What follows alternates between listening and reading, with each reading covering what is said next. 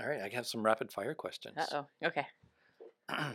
Who is your favorite artist to listen to during the harvest? I love David Bowie. He is one of my all-time favorites. But for a harvest beat, you need something with a little bit more of an driving rhythm. So sometimes Led Zeppelin is really up there. Okay. I'm a classics type of girl a lot of the time. Or as far as current artists go, I really like The Weeknd. Okay. It's kind of mellow, Right. but And it's got a good beat too. Yeah. Your favorite indulgent food? I love lasagna. So I'm going to tangent a little bit. Yeah. My daughter's been on a lasagna kick. Yes. And so the base of the lasagna that I end up making for her has like a white sauce in it. Growing up, to me, it's all been about red sauce, meat, cheese, noodle. What is your lasagna? The most recent lasagna I made was a crab lasagna. Oh my gosh. And that had a bechamel sauce. But typically I'm a red sauce type of girl. Okay. Sometimes I like both though. If you put red sauce on the bottom to keep it from sticking to the pan, and then always do the ricotta spinach mix. Right. And then some sauteed veggies, and then the red sauce usually has some sausage or something in it, and then a layer of bechamel. Oh. So kind of a pink sauce. That's interesting. Yeah. No, for me I freaking butter the heck out of the pan. Okay. Then the bechamel, and then lasagna noodles, another bechamel, then some red sauce and cheese. Yep. So you do the pink sauce thing too. Yeah. Yeah. I like both for different reasons. Something like crab, you have to have a white sauce that you can't have red sauce with crab. No, I agree. That would be sacrilege. If you could choose a superpower, what would it be? I would want to fly. Oh, wouldn't we all? That'd Yeah. be amazing. Your harvest notes, are they digital or handwritten? The to-do list is handwritten, and then I put it into a record-keeping database that is on the computer. Can I ask what the database is? I use Ibis. Okay. Ibis is very old school Oregon. Okay. And a lot of people have maybe changed to a different platform, but I've been using Ibis for so long. And Hector, who is the owner and the creator of Ibis, is such a lovely man. Okay. So I use it so I can talk to him on the phone and figure out what I'm doing.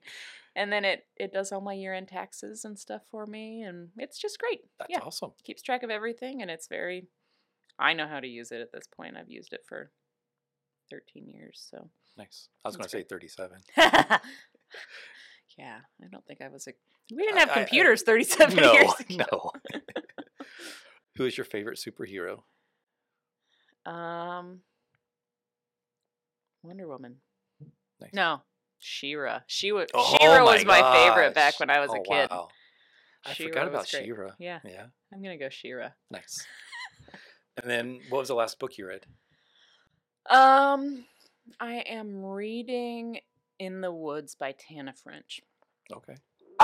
So, that's the most recent one that I'm physically reading. Nice. Excuse me. I've been reading it for probably since Julian was born. I don't have a lot of free time to just read a book. No, I understand. So most of my books are actually audiobooks. So during my hour-long commute out to Carlton and back, each way is an hour. So I have plenty of time for online Audible. I do that all the time. Well, what was the last Audible book that you... I am revisiting the Girl with the Dragon Tattoo series. Oh. So I'm on the third book right now. That's what I'm listening to in the car.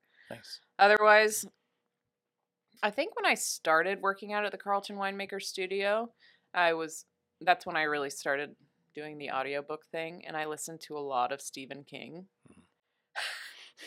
And then I felt like I was having really weird dreams.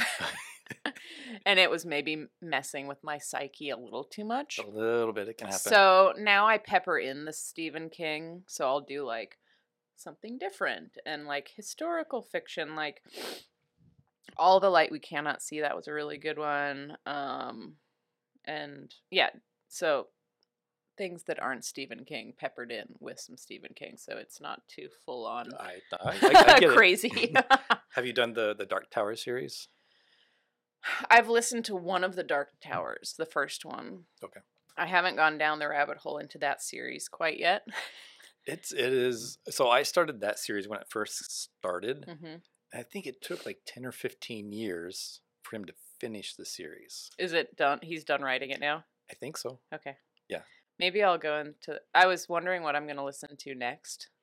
And Rob and I share an Audible account. So everything that I download, he listens to also. So because he does construction and renovations, he's listening to audiobooks all day long too. Probably more than me. So yeah, maybe I'll do the Dark Tower series. I think the first one of that was when I was like, this is getting me into a weird rabbit hole. It's not scary. No. But it is. It's like otherworldly and like apocalyptic a little bit. Kind of like, did you read The Stand or listen to The Stand? Yeah, kind of like that one. So I was going to say, so like, Randall Flagg in The Stand is a major character in the Dark Tower series. And I think that's why I listened to the first one and I was like, okay, I'm going to have to dedicate a lot of time if I'm going to go through the whole series of the Dark Tower. So Yeah. I want to read Eyes of the Dragon again. Okay. Which was more around the Merlin time frame. Yep. And Randall Flagg played an important role in that as well. Cool. So. Have you done 11/22/63? I tried to do that one. That's one of my favorites. Okay, I'll do that one. It takes a little bit to get into it, but once you get into it, it's really good. I saw the movie. Yep, it's not as good. They never are, especially Stephen King. I mean, they're like 800-page books, right? So how are they going to encompass all of that into like even a mini series? Right. No, it's impossible. Yeah, it's impossible. Yeah, give that one another shot. I think it's really worth it. I'll do that.